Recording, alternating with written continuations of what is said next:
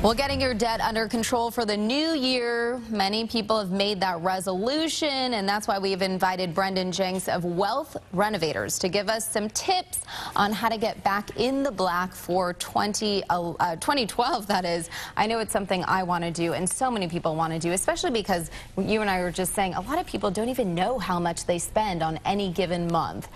So if someone quickly, they come to you and they say, I got to clean things up, I'm a mess. Yeah. What would be your first recommendation? What's the first thing they should do? Well, in my observation, we become better investors, and me individually and my clients are better investors and can achieve really financial freedom and independence when they have a predetermined lifestyle decision. And so you really have to look at your spending in what we say are 5 areas of income, and that would be giving, your living expenses, debt reduction, taxes, and cash flow margins. So you have to look at those areas.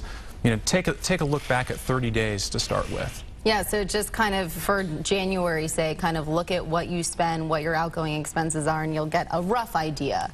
Yeah. Okay, so once you do that and you still figure out, wow, I've got a lot of work to do, what's next? Yeah, the next step would be to first eliminate the debt. Start with the lowest balance first. That's going to give you the psychological momentum you need to move forward. I encourage my clients, too, to think about what would it be like if you didn't have a house payment or a car payment. And now you can put that money towards things like charitable giving. That's also going to help, help your tax situation. What is sort of the #1 mistake you see people making who are trying to get back on track?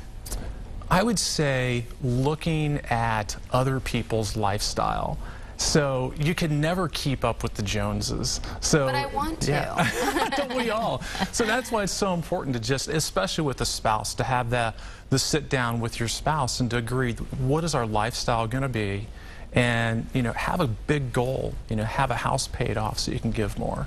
And I've talked to a lot of advisors about just making sure that you don't have these big expectations for yourself, kind of starting off small. So if you fail, you don't feel like you failed the whole picture. Right. Do you talk a lot about, or do you recommend really kind of taking baby steps? Yeah, and that's why starting with the lowest debt first will help, because it gives you that psychological momentum that, hey, we're succeeding here.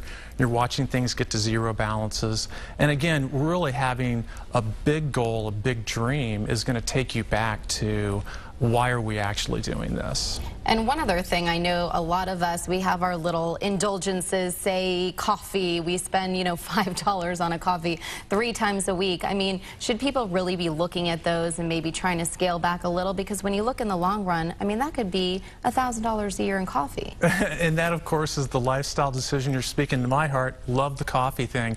Call it a spending decision, right? So create a spending plan within your lifestyle that you've agreed upon so you don't feel bad by going out and spending $5 on a coffee. Hey, if you got it in the budget or the spending plan, you're totally fine. Awesome. Thank you very much, and I will take your advice and I'll let you know if it works.